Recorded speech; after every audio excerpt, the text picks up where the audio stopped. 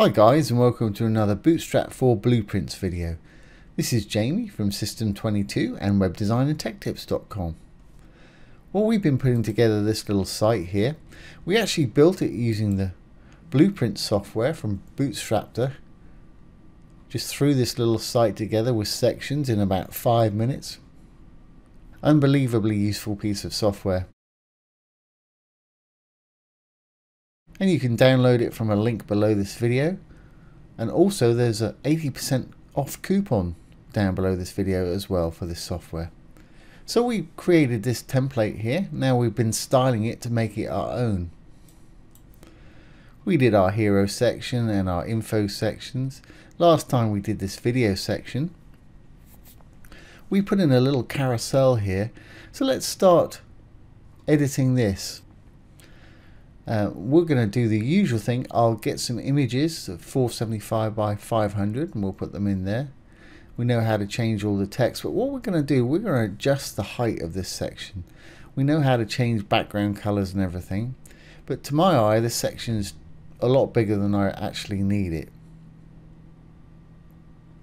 So when we created this and output the file from our blueprints, we output it to a folder. There it is, the index.html, which is what we're looking at, the website right there. And we've just been adding any images that we want to use in this root folder itself here. So what I'll do is I'll pause, I'll just add a few more images and we'll place them in here.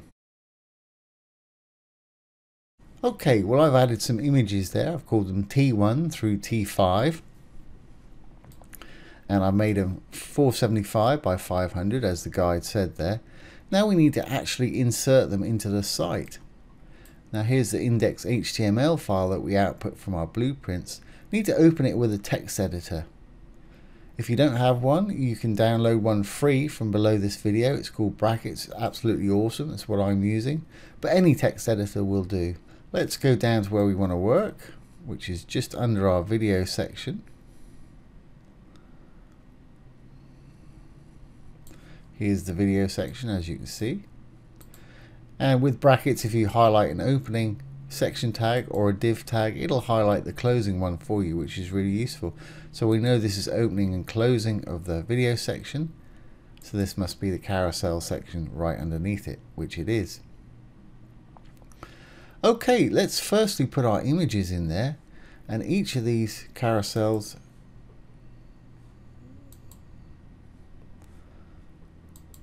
highlight the opener. If we look down, here's the image that they've got in there, the placeholder itself. So all we need to do is go in there, and remember we called our images T1 through T5, I believe it was, and they're JPEGs. JPEG. So I'm just going to go through. And as soon as I write T in there, it should find them in our root folder. There it is, T1. Going to do the same thing for the next one.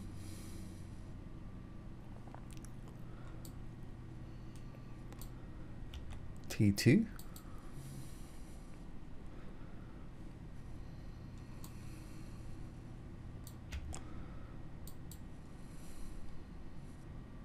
That's it by the looks of things, unless I've missed one. Save that, Control S to save, or you can go up to File and hit Save. Back to the site. Let's refresh, and we should have our images in there now. There's 1, 2, 3. That should be it. Back to the top again. And we know how to change all the text. I'll just go over that briefly for anybody that didn't watch the first videos.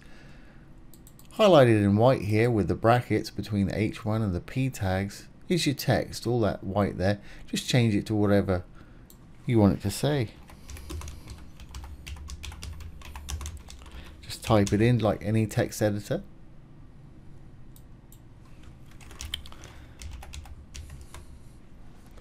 Save that, Control S, back to the site, refresh. And let's go to the one that I changed. There it is right there. Very easy. Okay, so what we wanted to really do today is change the height of this thing. To me, it's too tall. I really only want it a little bit of space above and below the image. Too much sort of grey space there. If we look at our brackets text file here,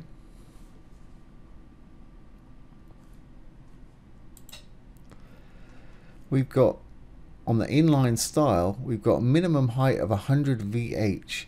That's 100% of the viewable height. That's why it's full screen here. So if we go in there and we change those to 60 VH perhaps, that'll be 60%. That'll probably work for me. But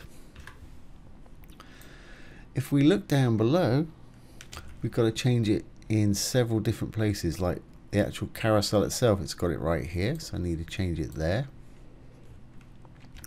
Or else if I miss one of these, it'll jump from 60 VH to 100 VH as it slides through to the next one.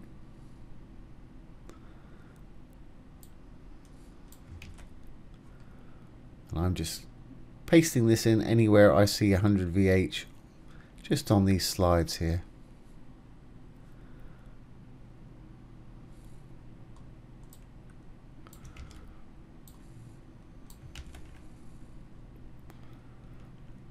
That should do it. Control S to save. Let's refresh, and hopefully this should be a lot skinnier now. Okay, I've obviously missed one. Let's go see where that is. 60, 60, 60. Ah, there we are. Right there.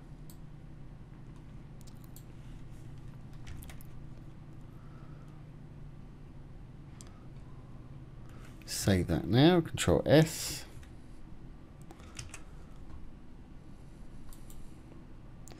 There we go, and it's 60% now. If we look at this, put it up to the top there, it's sort of 60% of our viewable area, or viewable height there. So there you have it. There's how to change the height of a fixed height section, add images, and edit the blueprints. I hope you found that useful. Like I say, you can download the blueprint software from a link below this video with an 80% discount. Once again, this has been Jamie from System22 and webdesignandtechtips.com.